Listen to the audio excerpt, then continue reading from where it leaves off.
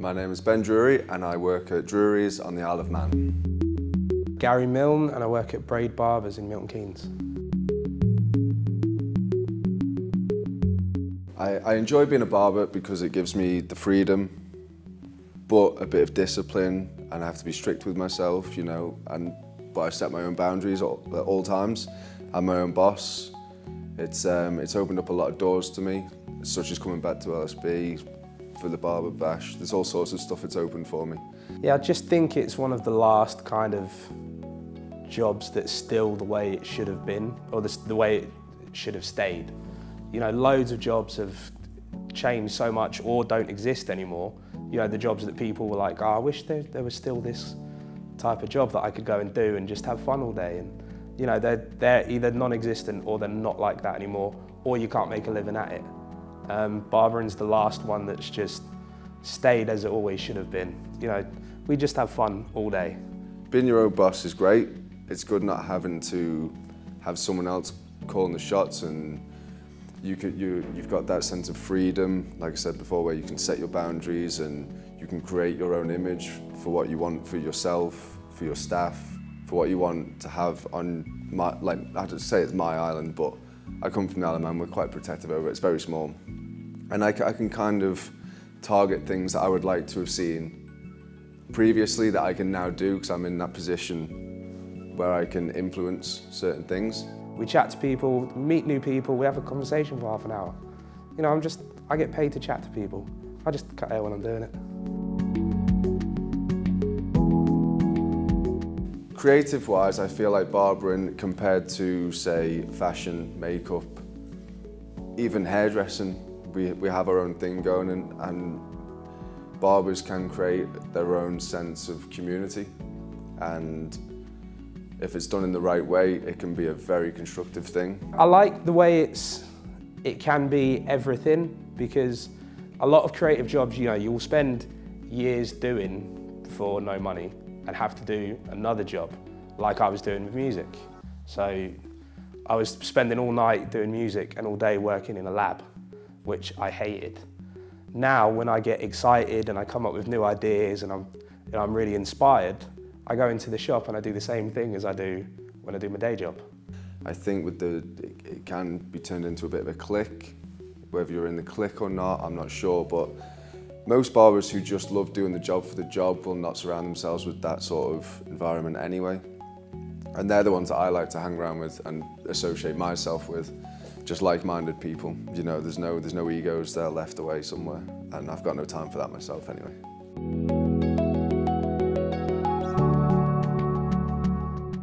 I think once you become a barber, if you're driven enough, you will create your own opportunities.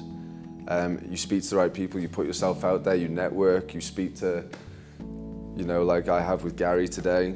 You know, we've never met before, but you know, we chat and we'll probably always keep in touch now.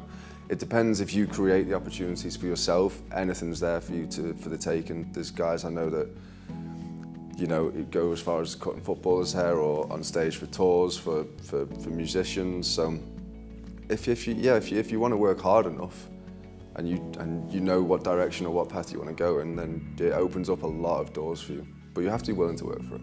You can make barbering what you want. A lot of it is about flexibility and choice. There's 5 barbershops on most high streets. You will fit into one of them. If you like, you know, if you're a perfectionist and you don't want to, you know, sit and have fun all day like I do, there will be a barbershop like that. If you don't want to work in a barbershop and you want to go off mobile or go travelling as a travelling barber, and if you want to do that, do it. You know, no one's forcing you to go in a barbershop. If you have your own ideas, then run with them. You feel like you're helping people. You know, when they've, you know, been to a lot of barbershops and they've never quite got their hair looking the way they've wanted it, and you manage it and they have like this light bulb moment, you know, you feel like their sort of confidence is down to you. I'm motivated every day in my industry, which is barbering, mainly because I'll probably do something that I didn't do the day before. A door could open for me that wasn't there yesterday. You know, I can meet new people, and I can cut people's hair.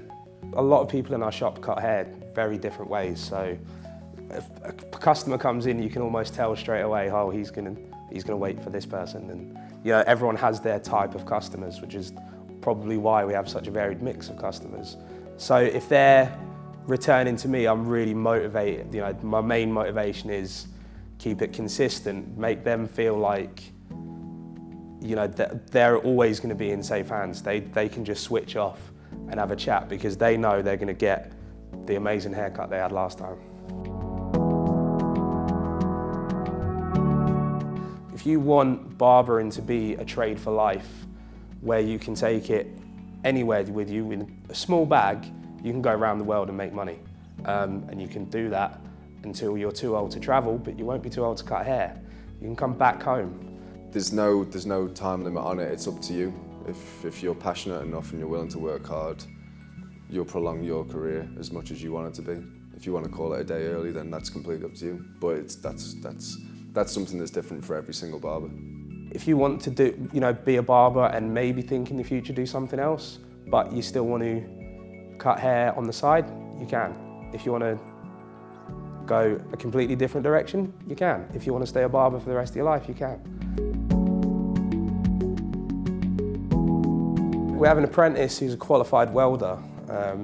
Apparently been offered some jobs to really good money, and I said to him, like, you know, why are you doing this if you could be off earning that amount? And he started explaining it. I'm like, you want to do something you're happy doing? And he's like, yeah. I was like, yeah, I thought so. We had a guy, someone who used to sell fish. There's someone I think used to be a teacher's assistant. Someone's just spent their life doing odd jobs. One used to be a labourer. I think some jobs are becoming too common, and some people are seeing now that everyone's doing the same thing and none of them are happy for it. So they start to look at what do I really want to do? What's just a normal job that I would be legitimately happy doing? And there's a high percentage of them will land at barbering. If you suggest it to someone who's never thought about it, actually think about the kind of lifestyle you'll be living, a lot of people will go, yeah, being a barber's cool. With places like London School of Barbering, there is a structure that doesn't have to take 4 or 5 years of your life. If it's done in the right way, there's no reason why it can't work. You do hear people say 9-week courses, 12-week courses aren't the best thing in the world, I'm not going to lie. But you can't say that unless you've been and you've done it, as I have, as Gary has. You know, we're the ones that can speak for it, and we've done it firsthand.